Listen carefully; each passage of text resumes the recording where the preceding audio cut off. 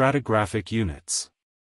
Stratigraphic units are fundamental concepts in geology, representing discrete layers of rock or sediment that can be distinguished based on their physical, chemical, or biological characteristics. These units are used to construct a detailed timeline of the Earth's history, providing insights into the processes that have shaped our planet over billions of years. There are several different types of stratigraphic units, each with its own characteristics and uses. Here are some of the main types. Lithostratigraphic units. These are defined based on the physical characteristics of rock layers, such as their composition, texture, and structure. Lithostratigraphic units can be used to map the distribution of different rock types across a region, and to correlate rocks from different locations that have similar lithologic characteristics. Biostratigraphic units. These are defined based on the presence or absence of particular fossils within a rock layer.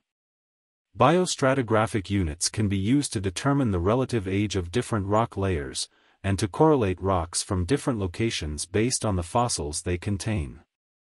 Chronostratigraphic units. These are defined based on the age of rock layers, as determined through radiometric dating or other methods. Chronostratigraphic units can be used to construct a detailed timeline of Earth's history, and to correlate rocks from different locations based on their absolute ages. Magnetostratigraphic units. These are defined based on the polarity of the Earth's magnetic field as recorded in rock layers. Magnetostratigraphic units can be used to determine the age of rocks and to correlate rocks from different locations based on their magnetic signatures.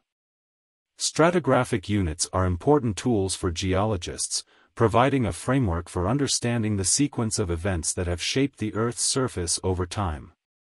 By mapping and correlating stratigraphic units, geologists can reconstruct the history of mountain building, sedimentation, erosion, and other geological processes that have occurred over billions of years.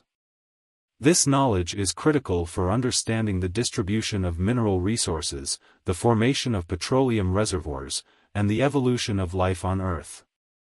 Please don't forget to subscribe to my channel and turn on notifications.